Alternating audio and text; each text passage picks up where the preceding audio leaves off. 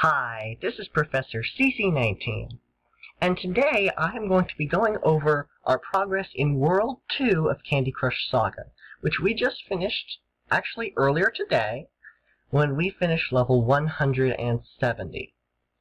Now, World 2 started all the way back at level 81 in the episode Bubblegum Bridge, where we were introduced to licorice twirls.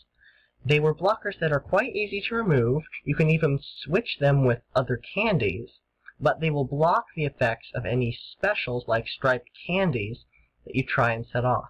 So a striped candy will remove one licorice twirl that will be stopped and won't have any effect on the rest of the candies past it in that row or column.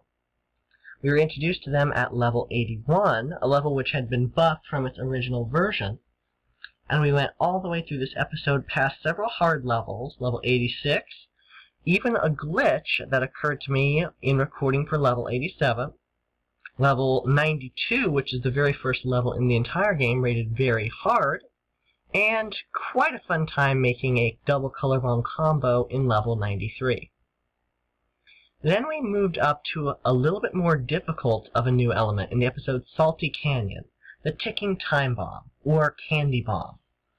It's the normal color of a candy, but it looks like a little bomb with a fuse on the top of it, and a timer counting down.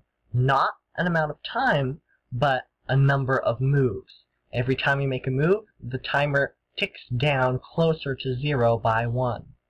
If you can't remove the bomb by matching it with two other of the same color, or hitting it with a special, the bomb will explode and end the level instantly.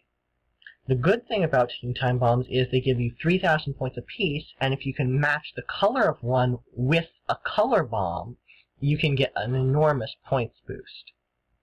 Pretty much every level except 98, 106, 107, 108, and 109, other than those levels, every level in the episode Salty Canyon was changed, buffed, updated in some way.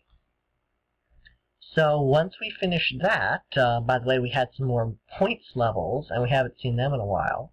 Once we finished Salty Canyon, we moved on to the episode Peppermint Palace, which is so tall I can't fit it on. I can only go up to 124. But here we were introduced to frosting, and not typical meringue frosting, but frosting that can be 1 and 2 layers thick and has a different appearance.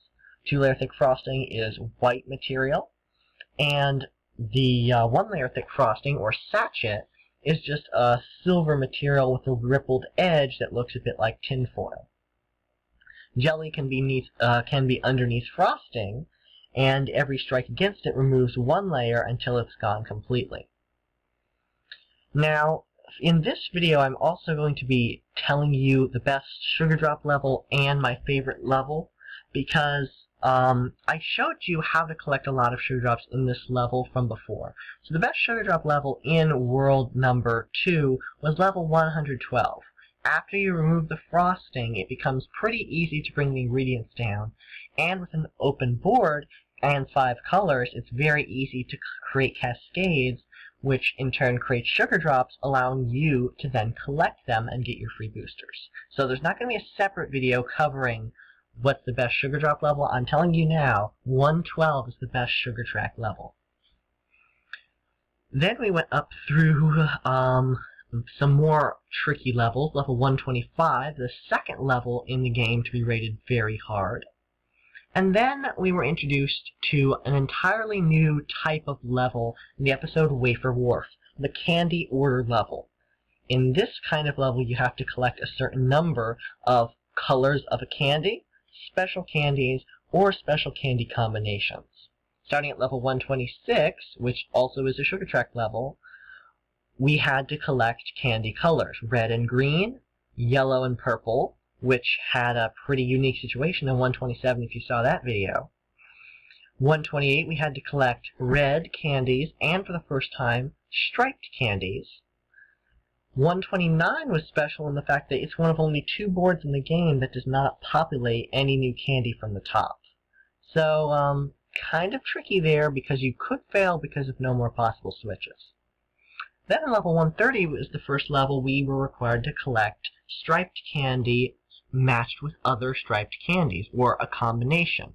Striped candies by themselves don't count. You have to get the combination in order to fulfill the order. Then we dealt with some more hard levels, including level 133, which is another very hard level. But I must say, it is very satisfying when you beat a hard level. If you play Candy Crush, you know that feeling. If you're stuck on a level and you outsmart it, you beat it, or you just get enough luck to beat it, it feels very good.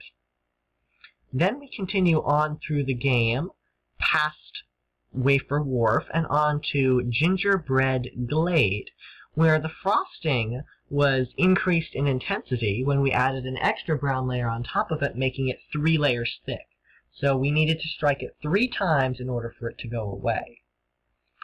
We also had an interesting strand of levels where we have every single type of level in alphabetical order. C for candy order, 141. I for ingredients, 142. J for jelly, 143. M for moves, 144. And T for timed, 145. Along with a few more tricky levels, 147, 149, 152, and 153, which is the first level that requires us to make a double color bomb combo. It's pretty tough, but it's pretty fun if you can manage it. And then we went into the final episode of the game. Pardon me, no, not the game. The final episode of this world, Pastel Pyramid. We were introduced to chocolate spawners at level 156, which you cannot remove in any way. They're on the board and they're going to stay for the entire game. A chocolate spawner will spawn a chocolate tile onto the board once every other move. The chocolate then can grow and will behave like a normal chocolate.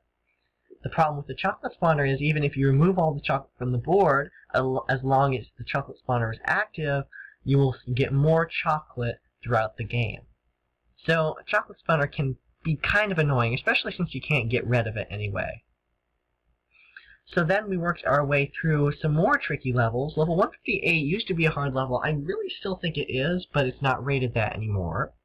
165, which I got quite a bit of luck on just my second playthrough when recording it, but I think that's one of the toughest levels in this world. Along with some candy combinations at level 169, which make it pretty difficult. And we closed off the world at level 170, which had quite a few of the types of blockers we were introduced to so far, so it provided a specific element of difficulty.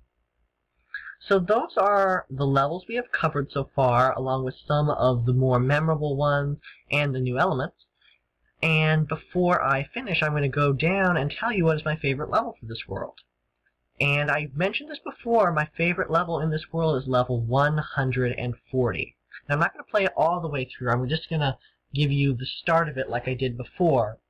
That's my favorite level because it's the only classic Candy Crush level. 9x9 grid, 6 colors, no blockers. We had 50 moves to collect 99 red, orange, and yellow candies, and that's the other reason it's my favorite, because those are my 3 favorite colors. Since we have to collect so much candy, the strategy for this level is trying to create as many specials as possible, so you can create a great deal of chaos and get 99 of each color to show up from the top so that you can collect it. With no blockers in the way at all, if you get a fair deal of luck on this level, you can just kind of experiment, see how good you are at creating these color bombs, and then once you make one, it becomes a lot easier to make more. Even if you don't take out your target color, just by taking out a color like purple, you can concentrate the colors, making it easier to make more specials. So I'm probably going to play this out a few more moves, show you what you would do. Sometimes you don't always get the luck that you need to create enough chaos, but when you do, this level can be really fun. Alright, see, when I'm making one move, everything else is sending itself off, creating a lot of chaos, getting a lot more cycling through of the candy, so I can get more to show up for me to collect it. Alright, so this is the general strategy for this level. I've already played it through once, and I caused quite a bit of chaos on this board, so I'm going to finish off by pressing the quit button. Yeah, I know I'm going to lose a life, but I don't need to play any more levels anytime soon for recording, so I don't really mind. Alright, so level 140 is my favorite level for those reasons.